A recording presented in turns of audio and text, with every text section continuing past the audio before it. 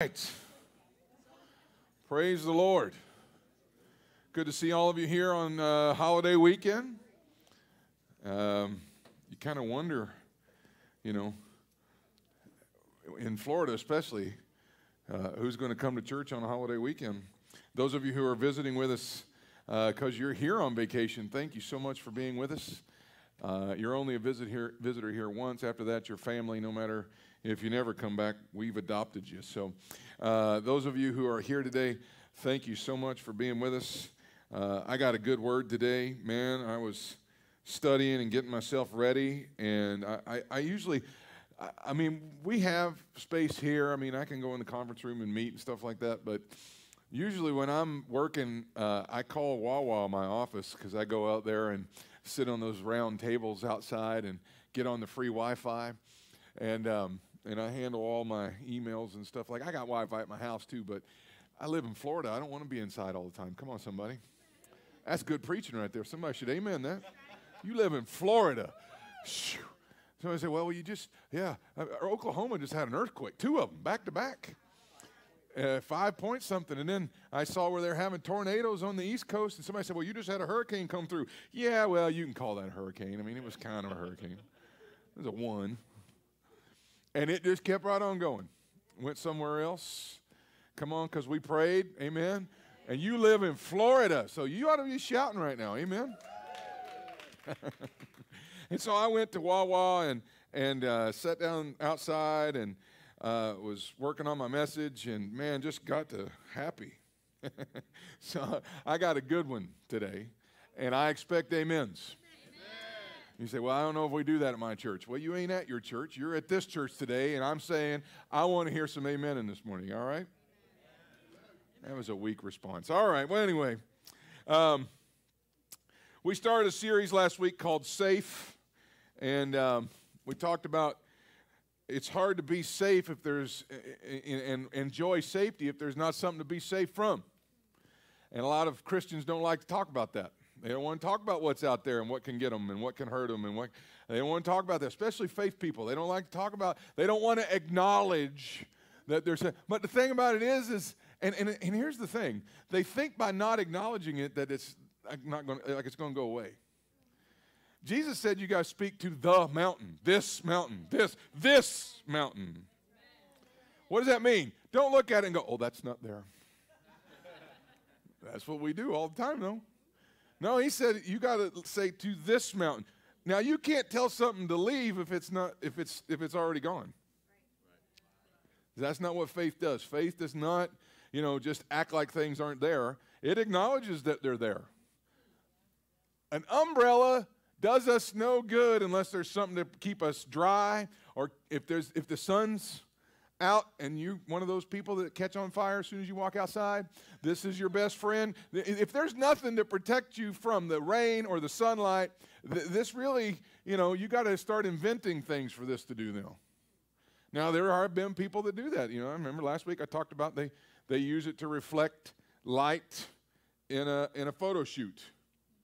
If you're a single man, this is now a chick magnet. If it's raining, and all you single fellas should have one of these so you got room for somebody right there next to you. If it's raining and you're lonely and you're looking for something, you just get you a big umbrella and walk around where there's people. And if you see a woman walking around by herself, you can be Mr. Chivalry and gentlemanly, and this is your best friend. Anyway, but this is really meant to keep the rain off of you or the sun off of you. And if there's no rain and no sun, this is, you just kind of have to find other things for it. And that's what safety is. How can you have safety in your life and working in your life if there isn't something to be safe from? And that's what we talked about last week. We talked about that God's will is for us to have safety. And not just safety, for ourselves, but safety in every area of our lives. A lot of times people think safety just talking about us and our well-being and our bodies. But safety applies to, your family, to your finances, to your health, to your property, to your car, to your house. Come on, that umbrella of safety should be going over everything you have. Amen. And so That's what we talked about last week. This week we're going to continue along these same lines. And you know, I was just thinking about it and praying and studying and reading. And, you know, a lot of people have, you know, they put a lot of trust in the safety that they can have for themselves. Things that they can get themselves. I got 15 life insurance policies. I'm good.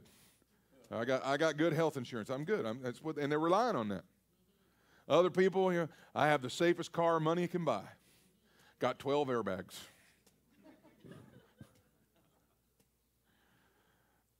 That's good.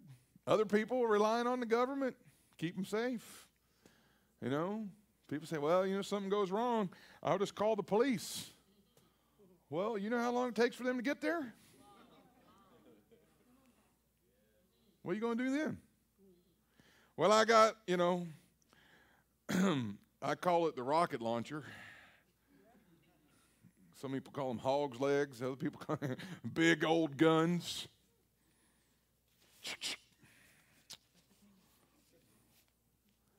Well, that's good. What are you going to do when you're asleep? Somebody gets in your house. Pastor, you're scaring me. Don't talk like that. I'll fight them. That's what I'll do. I'll jump out of bed and fight them. Well, what are you going to do if you don't see them till they're on top of you with a baseball bat? Some of you are like, you're preaching fear in here this morning? If that makes you scared, that shows me one thing. You're putting too much faith in man's safety. Come on, I tweeted this the other day. I told you to get ready for this. You're putting too much faith in what you can do for yourself. Listen, if the police don't come, can you still be safe? Come on, if somebody comes breaking in your house, can you still be safe? What if old Bessie jams? What are you going to do then? Throw it at them? It's a hammer at that point. And don't get me wrong, I'm all about it. My security people will tell you I'm a pistol packing pastor. I believe in guns. I believe in gun rights. I don't know what your stance is on that. I don't care. I'm not here to have a political debate. I'm just saying, but I don't put my trust in that.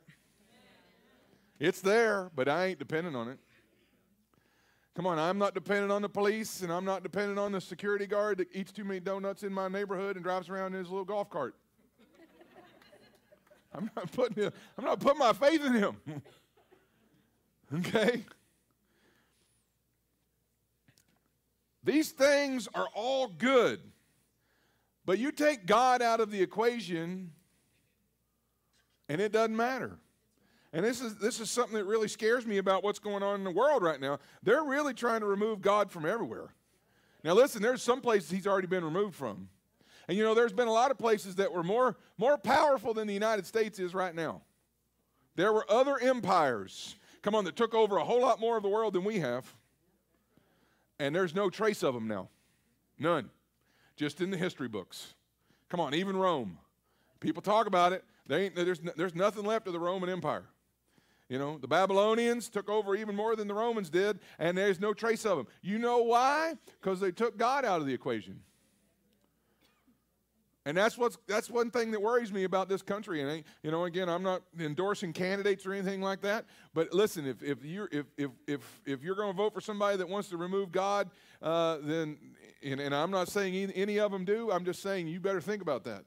Because if you remove God from this country, all them bombs that we have and all them tanks that we have and all them superpower weapons we have, they ain't going to be able to keep us safe.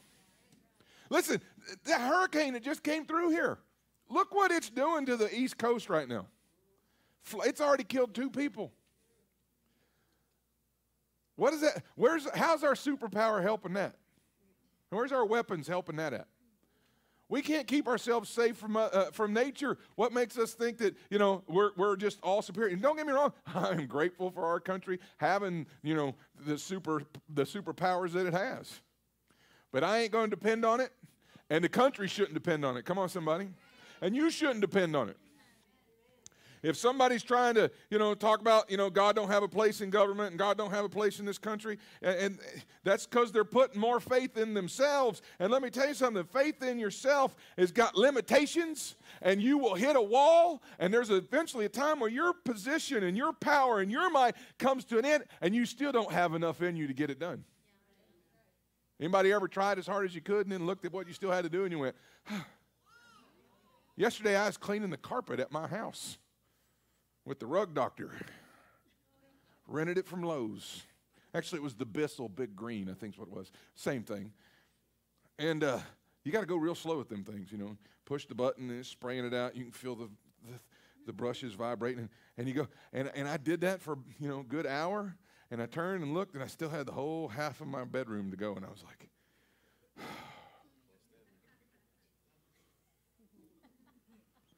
You know what I'm saying? Sometimes you can go and put a lot of effort into something, and when you get over there, you just think, man, I feel like I've been working for days and haven't accomplished anything. This is the human condition. And you can go and do everything you can do. I have no problem with insurance, and I have no problem with your 45, and I have no problem with your security system, and I love the police.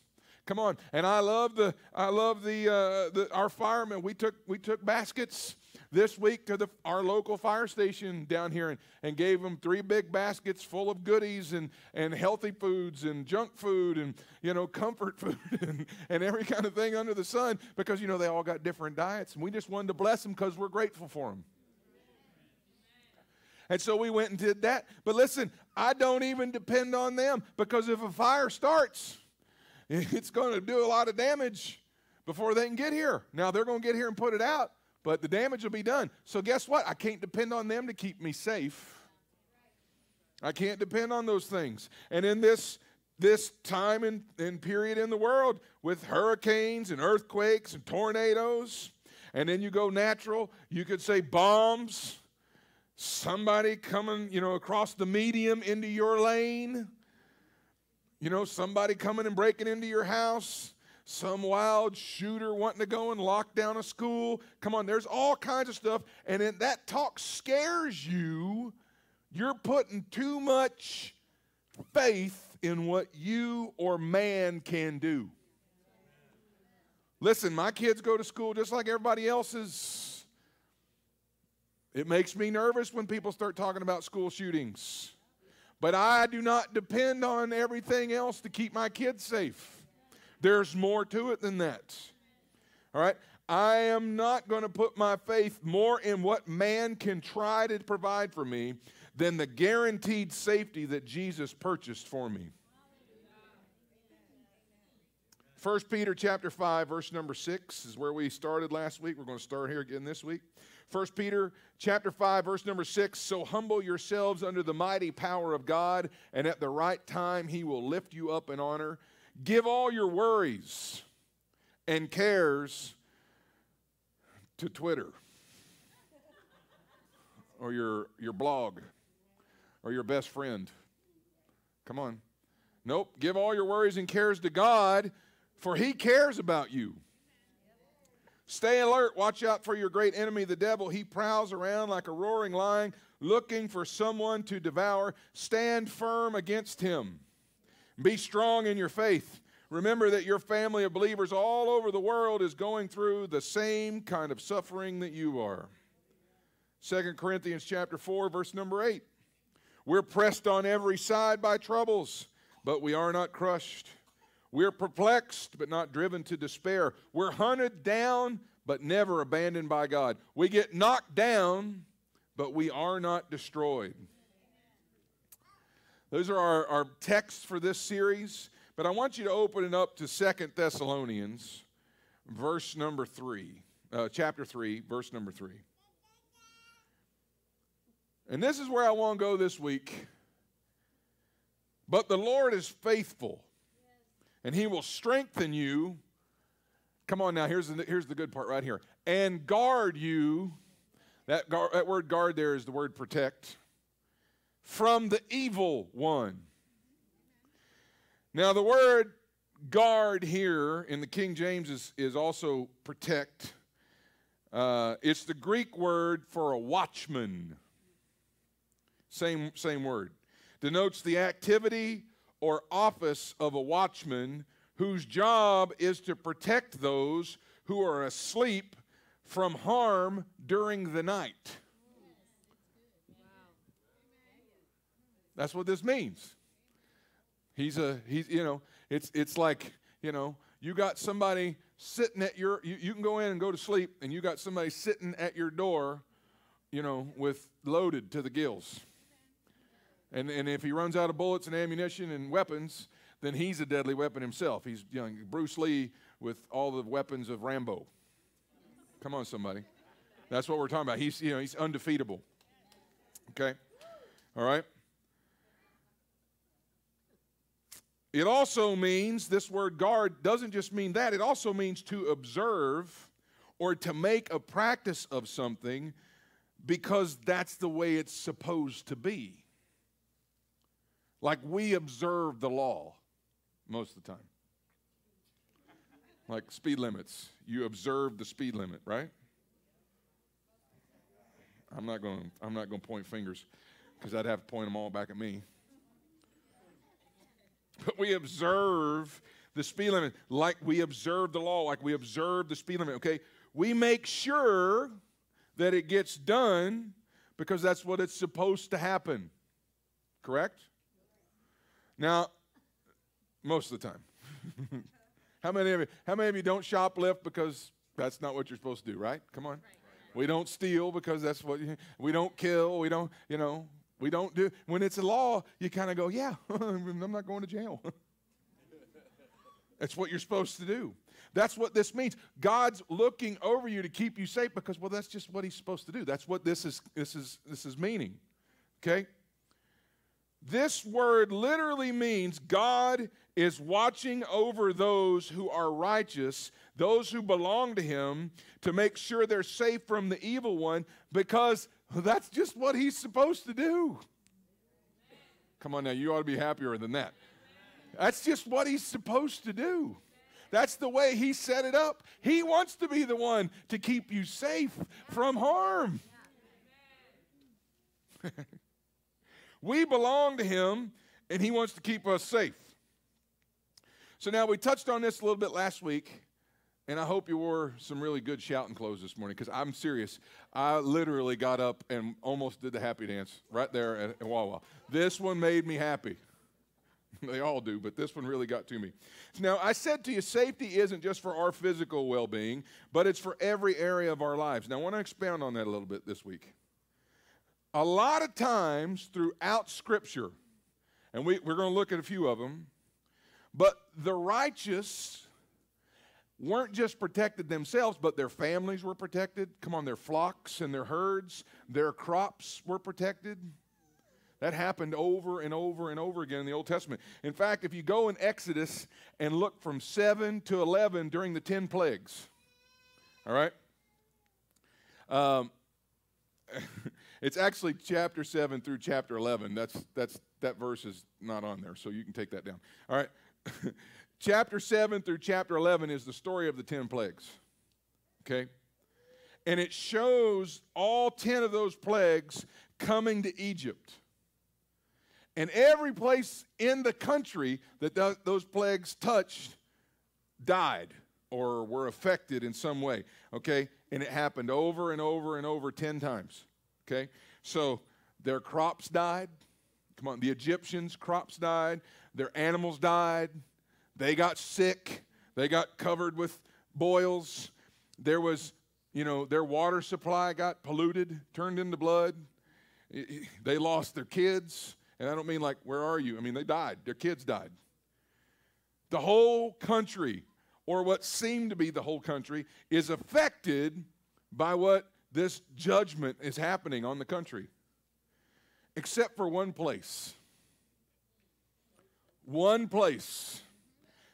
Goshen. Exodus chapter 8, verse 22. Goshen was the land where people that had a covenant with God lived. You need to catch this. But on that day, verse 22, I will deal differently with the land of Goshen, where my people live. No swarms of flies will be there, so that you will know that I, the Lord, am in this land. Verse 23. This is the part that made me happy right here. I will make a distinction. Ooh, come on, somebody catch this. I will make a distinction between my people and your people. This sign will occur tomorrow. God made a distinction and protected everything the Israelites had. Listen, they were isolated from destruction, isolated from plagues, isolated. Why? Is it because they're just so good? Absolutely not. In fact, they were such doubt and unbelief people there. They were just barely, they were in covenant with God by a label only. They were not, there was no faith confession going on. They were like, woe is me, this is awful, this is terrible, God's forgotten us. But listen, God remembered a covenant that he made with them. And when they said, God, are you going to get us out of here? He was like, all right, time to get you out of there. And now, here's the distinction. You're safe, and everybody that doesn't belong to me isn't. Buckle up. Here it comes. Somebody needs to catch this. When we see catastrophe, come on, we can be spared. Why? God makes a distinction. What's the distinction, Pastor? I have confessed Jesus as Lord of my life. Come on, I belong to him. I belong to him. Now, that doesn't mean God's dumping it out on everybody else, but when it does come from, and we all know where it comes from, where's it come from, somebody? Where's destruction come from? Last week I said bad things don't come from the Lord. Where's the bad stuff come from? Comes from the enemy. Well, when he starts ranting and raving, trying to get to us, come on, it can't get to us. Now, God's not judging those people yet. Their time's coming, and we're all going to stand before him, and that's not happening yet. So when bad things come, and it bounces off of us, who's wide open to get it? They are. Now, listen, that should not make you happy. Those people, they need what we have. That's why we preach Jesus. Come on, somebody. That's why we witness, all right? But on the other side, when bad things are happening, we're spared. You don't believe me? Don't believe me.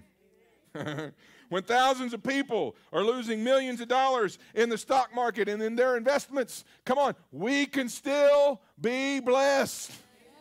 When everybody else in your kid's classroom has the flu and snot coming out their nose and everything, come on, we can still have healed kids. Amen. You're about to get this. Why? Because we have a distinction. There's a bug going around. It ain't coming around here. Why? God makes a distinction. What's the distinction? The blood of Jesus. I'm not any better than anybody else walking around out there, but thank God he was, and now he lives in me and makes it so. Come on. My hope is not in the stock market. My hope's not in the real estate market. Come on, my hope's not in the business climate. Our hope is not in the opinion of some busybody who talks so much about you behind your back. Come on, it is not about those things. My hope's not in a politician that can't keep his promises. My hope's not in a security guard at my kid's school. Come on, my hope is in the King of Kings and Lord of Lords and the one who made it all anyway. He's the one who saved us because of his son and our acceptance of him. There's a distinction. Come on, look at somebody on the other side of you and say, I'm different than they are. There's a distinction. And everybody that gets blindsided, even if something does come your way and it blindsides you, you can stand up and say, you can't go any further, and I expect a full payback of everything you just took from me. Why? Because God is our protector. He's the one keeping us safe. He's the giant umbrella that I stand underneath of. Come on. My kids are safe. My retirement is safe. Come on. My house is safe. My car is safe. My spouse is safe. My job, come on somebody, is safe. I am safe. And somebody ought to say, thank you, Lord, I'm safe. I told you this is a good one. Go ahead and be bold about it. Don't hold it back. Psalm 91, verse number 2, shows us how to do it. Let's look in verse 1. Those who live in the shelter of the Most High will find rest in the shadow of the Almighty. This I declare about the Lord. He alone is my refuge, my place of safety. He is my God, and I trust in him. Now I want you, there's a lot here. There's a lot here in this verse. Now look at that first sentence again. Say it with me. This I declare about the Lord. Say it again. Come on, say it like you mean it. Now what's that third word right there? This I declare. All right, hold it right there. This I declare. Now, you grow up in the South, this means something a whole lot different. I do declare.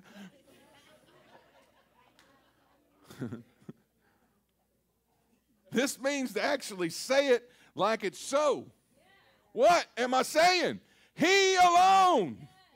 Not the security guard. Come on, not the police. Not the fire department. He alone. I'm going to say it till I'm blue in the face. He alone is my refuge.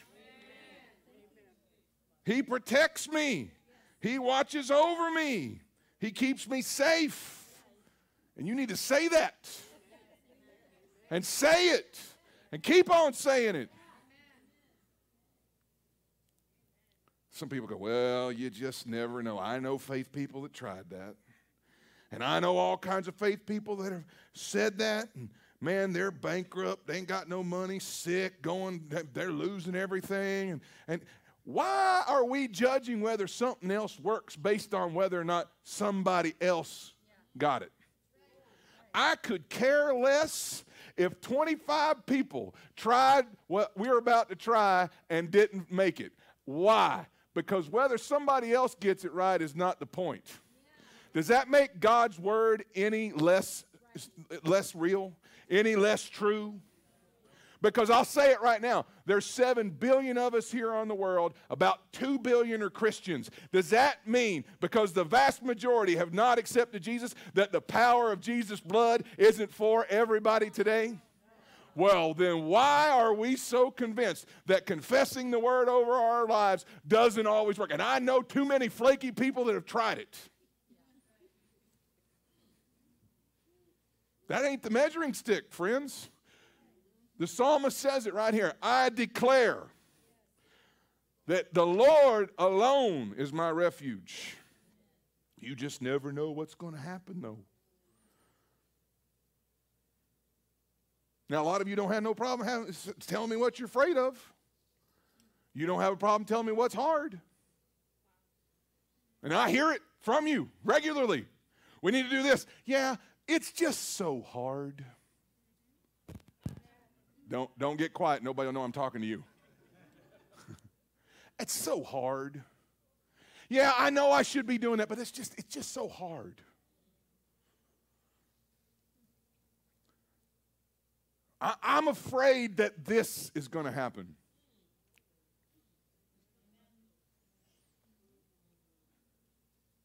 Oh my God, how is that going to happen? Oh my God, what am I going to do? It's so hard not to be afraid. Well, here we are. Psalm 91. Let's go to verse 3. For he will rescue you from every trap and protect you from every deadly disease. See, it's not just about your not being in a car wreck, not somebody breaking in your house. He's going to protect you from disease. He'll cover you with his feathers. He'll shelter you with his wings. His faithful promises are your armor and protection. King James says shield and buckler. I like that. Do not be afraid of the terrors of the night, nor the arrows that fly during the day. Do not dread the disease that stalks in darkness, nor the disaster that strikes at midday. Though 1,000 will fall at your side. Another translation says 1,000 will drop dead right next to you. And 10,000 in your neighborhood. These evils will not touch you. Now, why is that? Why? Because God makes a distinction. Yes. It's a distinction. Now, this is a whole lot different than, oh my God, what am I going to do? This is a whole lot different declaration than, this is so hard. This is a lot different declaration and a lot different things coming out of somebody's mouth than, I'm really afraid. 1,000 will die right next to me. 10,000 all around me. But not me. Why? Because God protects me. Millions may lose every cent they ever had, but not me. Come on. Hallelujah. Well, you know, the economy's on a downturn right now. So, 2008, when that happened, there were people still buying stuff and selling stuff on major levels too. There were people buying, you know, they jumped in. They're like, oh, everything's crashing. I've had this 20 million sitting around forever. This is a perfect time to spend it. And they started buying stuff like crazy. Millions may lose every cent they have, but not us. Why? Because God makes a distinction. There may be people getting the flu or the chicken pox. Come on, stomach virus. These things won't come near me. Why? Why? God makes a distinction, and I'm declaring it. I'm serving notice on all these things. They can't come here. Now, people whose hope is somewhere else don't like this kind of talk. Oh, here we go again. Well, how come you ain't skinny, rich, and happy then? If you know all the answers and speaking the word, how come you ain't got it all figured out yet? Well, because I got flesh just like you, and I still got to deal with it every day. But those people are the same people that are going to look at you and go, well, you just never know. Let me tell you about you just never know. Let me tell you what that is. That's a lie. It's a lie. And it's been told from pulpits all across the country and the world. You just never know. That's a lie. It's a lie. Come on now. This is the Bible we're reading. Are you still awake?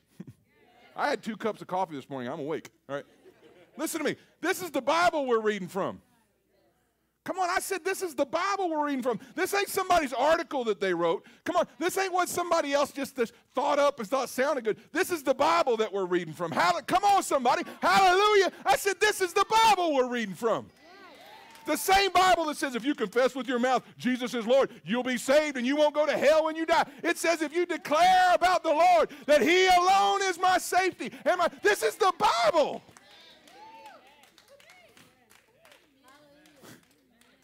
Not something else. It's not just some doctrine or theology, or it's not somebody's opinion. This is God speaking to you directly through somebody else that wrote it down and said, now this is the Word of God. Psalm chapter 4, verse number 8 says, I will both lie down in peace and sleep. Next part of it, huge. Here it is again. For you alone, O Lord, will keep me safe. What's he saying there? Now, if you know anything about the people that wrote the Psalms, not everything was wine and roses. They didn't skip through life. Some of them were fighting giants. Some of them were running from their lives from assassination attempts by the politician in power of the day. Now, what is he doing here? He's making a confession. Yeah, there's an army hunting for me. Yeah, there is a giant I'm getting ready to face. Yeah, there are lots of crazy things going on in my country right now. But God alone keeps me safe, and I'm standing underneath that umbrella, and I'm going to lay down and go to sleep, and I'm not going to worry about it. The English version says this: I go to bed and sleep in peace because, Lord, only you keep me safe. God's will is to keep you safe. The things you're facing, he wants to keep them away from you. Now, I got 5 minutes. You ready? Because this is going to come fast. All right?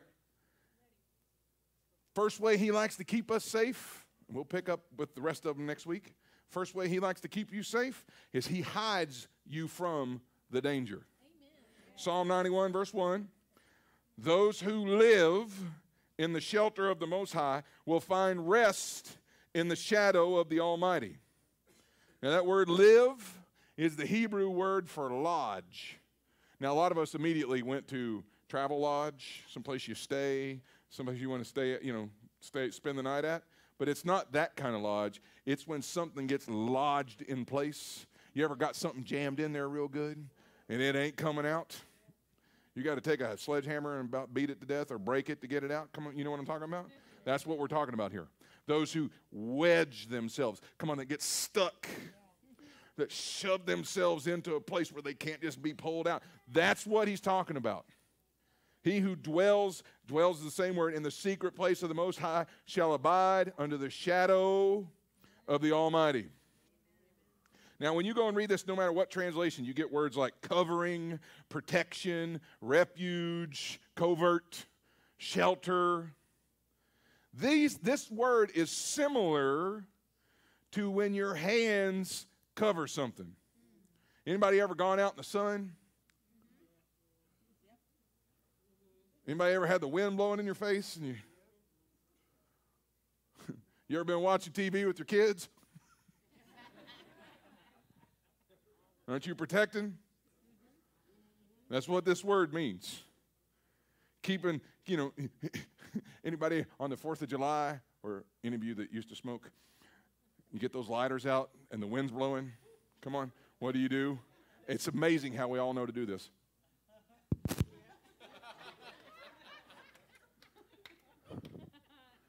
What are you doing? Protecting it from the wind? Come on now. That's what this word means. That is exactly what this word means. It means to hide from you, to keep it away from you so you don't even see it.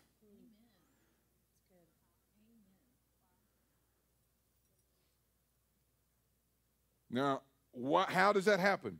Now, this is the good part right here. If he's hiding us from it, where does he hide it from us? Or where does he hide us from it? In the secret place. Now, a lot of people get confused and you start talking about this. What's the secret place? And some of us act like the secret is on us. Like, I don't know. What do I do? And when things are bad, I just go, oh God, what do I do? That's not what this means. This word secret place does not mean secret from you. It means secret to the enemy. If it was secret to us, we'd really all be in big trouble. Okay. Now, this was written in a time when people had places in their house. Now, y'all know that their house wasn't just built out of sheetrock and wood. They made it out of clay and rocks and, whatever they could just cobble together there and stones. And they would build almost like a cave in their house that they could get in and roll a big rock in front of it and put a big, like a railroad tie in it. So if somebody came in their house or an army was invading, they'd just jump in there. Now, we kind of have the similar things today. We call them panic rooms. Anybody know anybody's got a panic room in their house? Now, Jody's sister and brother and my brother-in-law, they used to live in Israel, right in Jerusalem. on the nice side of town, away from the Gaza Strip and all that. And we were FaceTiming them one time, and they were taking us a tour around their little apartment there, and it was really nice.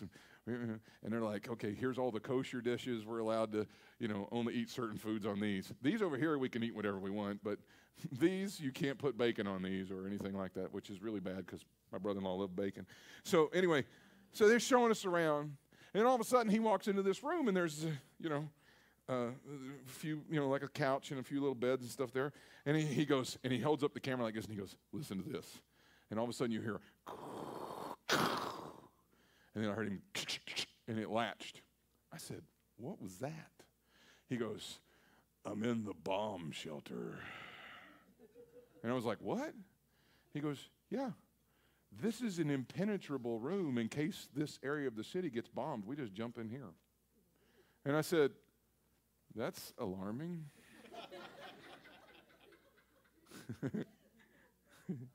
He said, every apartment in Jerusalem has them. Most of the houses have them. People build a house, they build it with it already in there. Now here's the thing. Where do you think they got that from? It's not just a new thing. This happened in the way back. Old Testament times. They would go and they would be able to roll that rock in front of it, and they would be able to wedge it in place, and then they would, you ever heard the saying, the name of the Lord is a strong tower? Now there's all kinds of variations on that, but they would also, in these rooms, they'd build a ladder and build a thing on the outside so they could climb up there and look down and see if the robber or who is still there. And if they were, they just stand there and wait till they got thirsty and tired and left. And if they felt like it, they could look and go, hey, can't get in, can you? That rock's heavy. Yeah, you ain't coming in. And they just stay up there in a tower. Come on, looking down. This is what we're talking about. This is what God does when He hides you. He puts you in a place to keep that stuff away from you.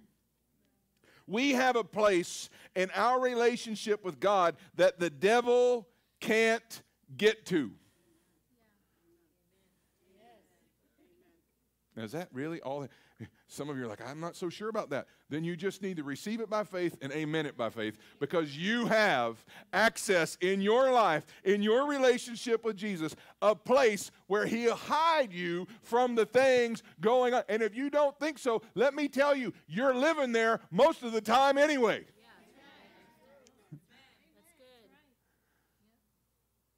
Go check out another country sometime and see where those people are gotten used to. The fact that you live here in this country is part of the hiding, come on, that God has done for you. There are people in Israel and the Middle East right now that put up with a whole lot of stuff, and they laugh when things happen. They go, well, there's a bombing on the south side of town. That's going to mean traffic. And they just act like it's no big deal.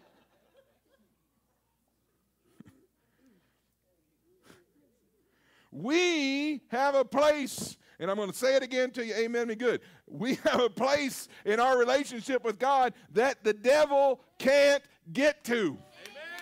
Amen. And we live there. It's a place that God keeps us safe.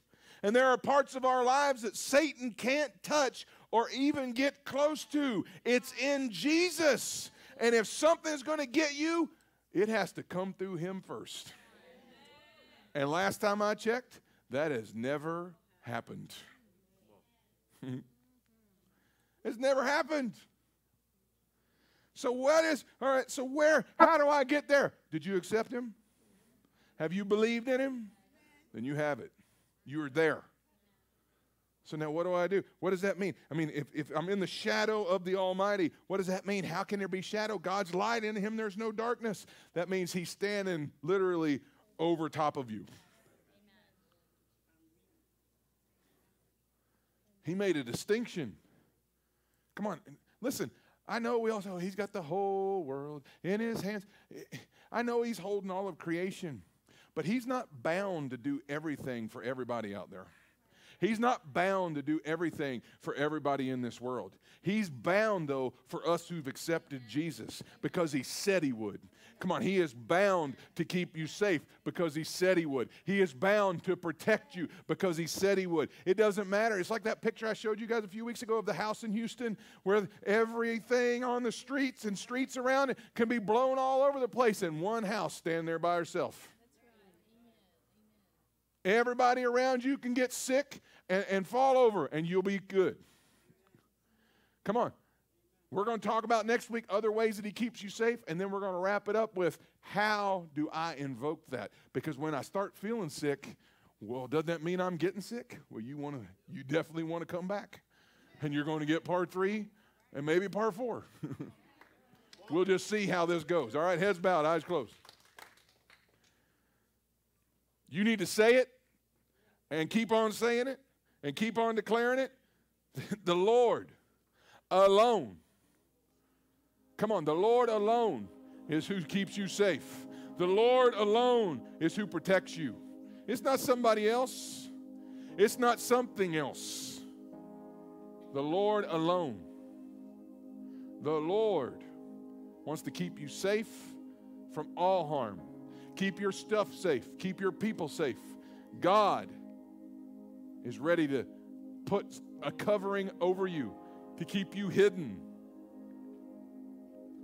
And you need to be walking in that. You need to receive that. You need to make that part of your life. Daily basis. All the time. Well, if I could just have this. Nope, stop looking there. If God wants you to have that, he'll lead you right to it. Nothing wrong with it unless you're putting your trust in it. Where's your trust at today? Where is it? Where is your trust at today?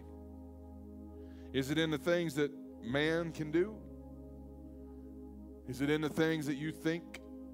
Is it in the things that you feel comfortable with? Or is it in the person who saved you from hell? Is it in the person that's going to give you eternity in heaven? Where's your faith at today for your safety? Father, I ask today that if there be those that are with us, that, Lord, that they've been putting their faith elsewhere. They've allowed their self to be talked into something else. They've been looking at other things and saying, yeah, I got to do that, and yeah, I need to do that. And Lord, it's not because you're leading them, it's because they've just been reacting out of fear. I pray right now in Jesus' name that you show them, give them a faith boost today that they need to hide under the shadow of you. I pray that you'll help them. Lord God, that if they've felt some kind of condemnation, Lord God, that you'll help them to reverse that and feel hope. Lord God, that they'll start to see that it's you calling their attention to something because you want to keep them safe and you want to get them victory over those things. I ask that you'll help them see that today. In Jesus' name. In Jesus' name. Now, with heads bowed and eyes closed, I'm going to ask two things. If you're here today and you don't know the Lord, listen, you're not under any shadow and not under any covering, and you're standing out there by yourself.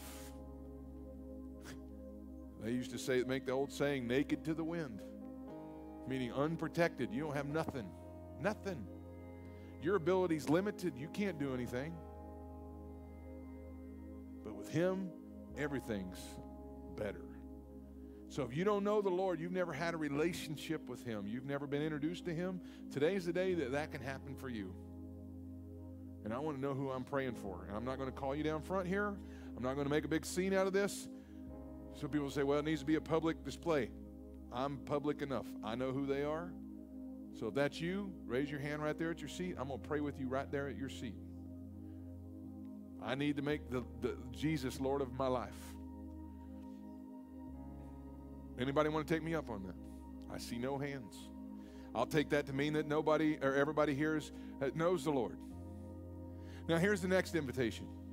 If you're here today and you've been putting your trust somewhere else, you've allowed yourself to be so consumed with your own safety and well-being that you've really forgotten you've really forgotten how much God wants to keep you safe. And it's almost been, oh yeah, and we're believing for protection too. And you're realizing that you need to really up your faith game here and really get back to believing and get back to declaring that He alone is your safety. Nothing wrong with insurance, nothing wrong with any of the things we talked about, nothing wrong with having, guns, and there's nothing wrong with protection, nothing wrong with 911 on speed dial, nothing wrong with that. Unless that's where all your faith is. And you need to make that switch today. You've been finding, some of you have probably been pacing the floor since your kids went back to school, worried to death about them.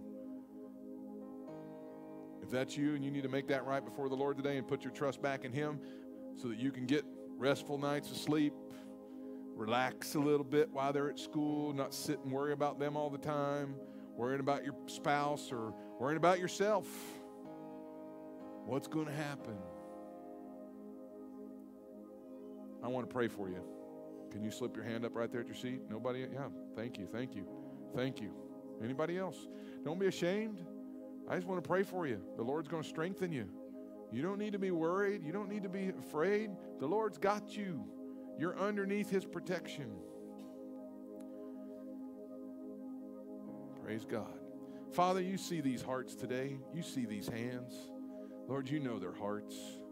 I pray right now in Jesus' name that you just comfort them.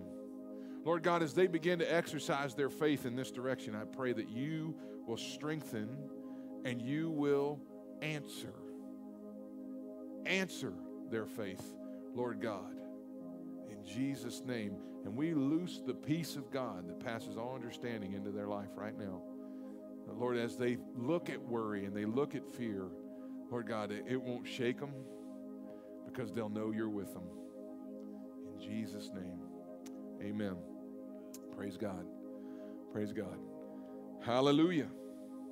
Hallelujah. You definitely want to come next week. We're going to talk about the other ways that God can keep you and protect you. And then we're going to talk about how to activate that in your life.